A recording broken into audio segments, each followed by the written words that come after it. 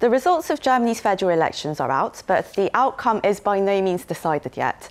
The Social Democrats overtook the current ruling Christian Democrats as the strongest party, with a narrow 1.6% lead. The centre-left party's victory was fuelled by strong support for Olaf Scholz, who they've put forward as Chancellor to replace the outgoing Mrs. Angela Merkel.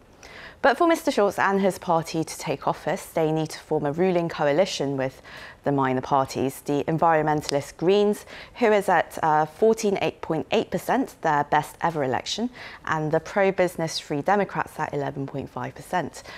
And despite their worst performance since World War II and their unpopular candidate for Chancellor, Mr. Armin Laschet, the ruling Conservatives aim to hold on to their power by wooing the smaller parties as well, making them the ultimate kingmakers.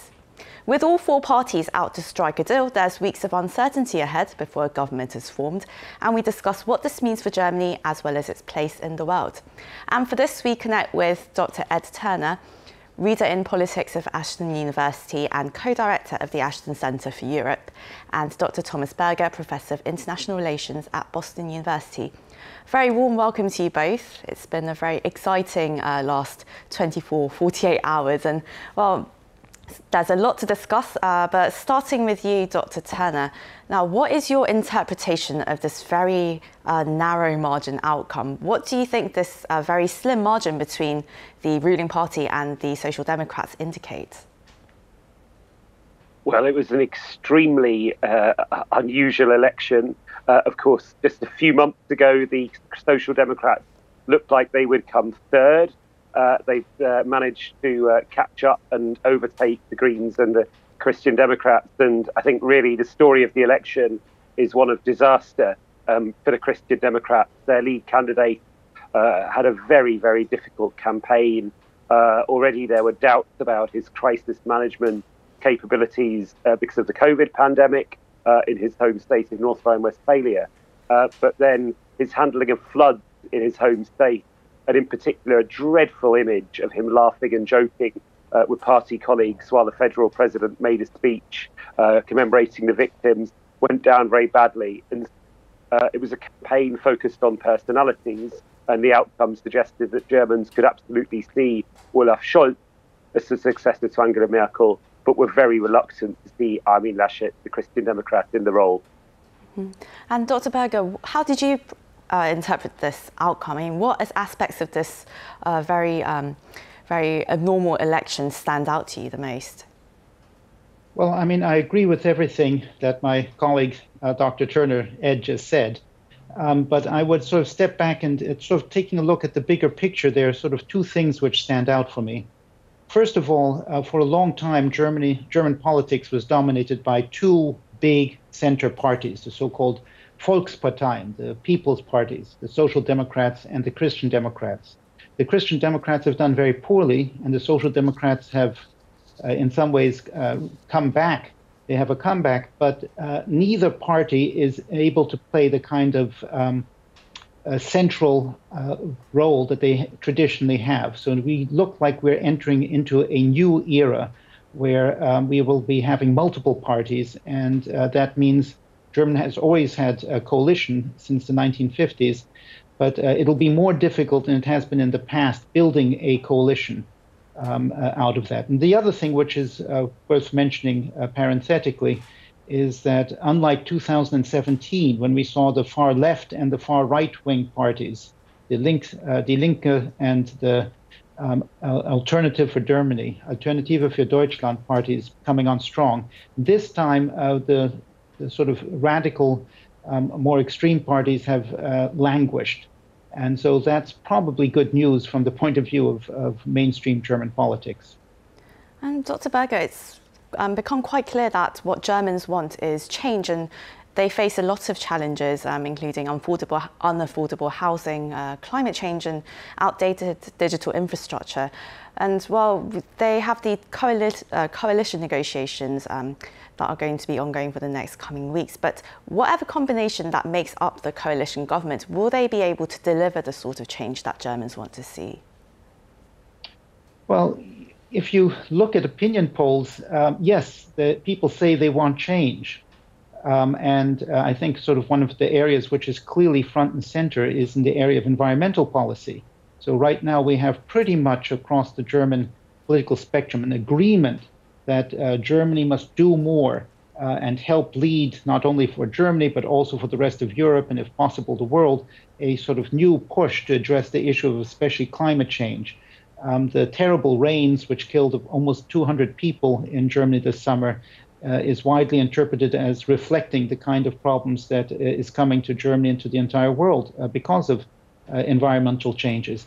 The problem is, are you willing to pay for it? What cost are you willing to pay in terms of your own personal life to make that kind of change possible? And there, I think we're going to have a little bit more difficulty getting people on board. And I think we'll have some more things to say about that, but we are going to see some really very different points of view coming out in the coalition negotiations in the next few months. And Dr. Turner, the parties that are going to be negotiating this coalition government, it seems that they stand vastly apart when it comes to things like taxes. And well, how do you think the coalition talks are going to go? What kind of concessions do you think Mr. Scholz might have to make if he wants to become the next Chancellor? Well, that's absolutely right. So I think what you have in mind is the so-called traffic light coalition, which I certainly see as by far the most likely outcome. That's the alliance of Olaf Scholz's Social Democrats with the Greens and the Liberal Free Democrats. And they're quite well aligned on some issues of, if you like, around values, around social policy. So, for example, on things like data protection, on potentially a reform of nationality law, on drugs policy, they might reach agreement relatively easy. We'll come on to it, but I think on foreign policy, they're also quite well aligned. The real challenges are in some of the big questions in fiscal, economic and environmental policy, where in particular the Free Democrats are quite a long way away from the Social Democrats and the Greens. I mean, in terms of what sort of policy concessions the Social Democrats would have to make, I think the FDP will push hard for some tax reductions for higher earners. That's something they'll push hard on. They'll push hard to get the finance ministry. They will also then push for swifter budget consolidation after as we come out of the pandemic, and that's at a German level and probably a European level as well. Those are going to be some of the Liberals' key demands. And Dr. Turner, while Germany's political parties try to strike a coalition deal, what do you think this means for Brussels as the EU deals with the ongoing COVID-19 pandemic and the economic fallout? Well, that's a very interesting point. I mean, first of all, there's actually real nervousness about several months of hiatus where there's no new government in place. Everyone's preoccupied with coalition negotiations. There's only a caretaker government, which in practice can't do that much. And one thing I'm speaking to you from the United Kingdom, we're concerned about is the impact on the COP, on the climate change talks, for example. Germany could sign up to a deal, but it probably can't play the sort of leadership role that you might expect. So there's that nervousness. And then beyond that, while the Social Democrats and the Greens on economic issues would push for greater European integration, the Free Democrats are in a different position. I was in a conversation yesterday where the thought of Christian Lindner, the Free Democrat leader, becoming finance minister was said to be real anathema to France because it would really put the brakes on European fiscal integration. And I think there's something in that. The new party, the potential coalition there, would be much more open to integration on foreign policy, but that's also a difficult route for Germany to go down. And Dr. Berger, there are a lot of questions about what this is going to mean for Germany and the EU's foreign policy and defence policy. I mean, what will the change of office with the outgoing Mrs. Merkel mean for the EU's defence policy as it sets out on its Indo-Pacific strategy? And do you think that Europe is going to be left behind, especially with the new AUKUS alliance the AUKUS pact and the security relations between Brussels and Washington becoming gradually more distant? Well, let me say that this is already a problem now and has been for a while, especially from the U.S. point of view. The good news for the U.S., there's good news and bad news. The good news from an American point of view is that Germany will continue to be a stable partner for the United States, that the parties which are coming into office, all of them are committed to NATO and to European integration, and there's not going to be any change in that sense. The bad news is that when push comes to shove, it's very difficult to get the Germans to do more on defense. Angela Merkel already instituted some changes, but they're really very marginal changes from our point of view. The Bundeswehr went from about 184,000 troops to 202,000 troops. They agreed with a great deal of difficulty to send troops on peacekeeping missions to new places again, Mali, in support of the French. But these are going to be really more symbolic measures than anything else. Germany did send, has been sent, under Merkel, has been making some gestures towards also getting more involved, as other European countries are, in Asian security issues. But again, this is not a high priority and will continue not to be a high priority. Most German political energy is going to be consumed with dealing with other issues, above all the kind of economic issues that Dr. Turner was just referring to earlier.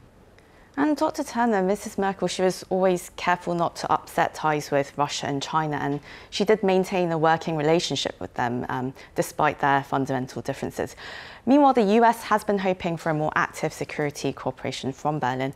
What do you think the change of office is going to mean for Germany's relations with the Kremlin and Beijing? I suspect that Germany will become slightly more hawkish on both, but it will be a small shift rather than a radical shift.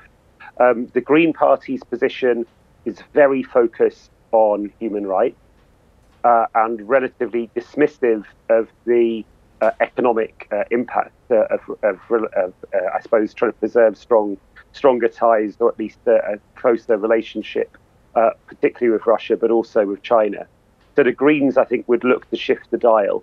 I think it's very possible the Greens will get the foreign ministry. On paper, particularly the Liberals are in the same place, but I think in practice they will be slightly more responsive to business interests.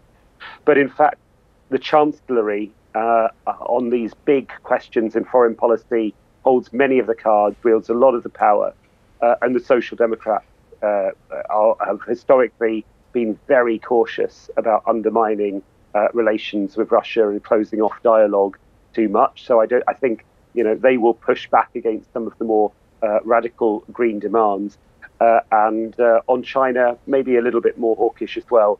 But we're talking about relatively marginal changes rather than a wholesale transformation. And Dr. Berger, do you think whoever becomes the next Chancellor is going to be able to maintain the sort of stability and trust that Mrs. Merkel built in the regional bloc? Well, that's something that we can't foretell at this point. I mean, Merkel was not always Merkel.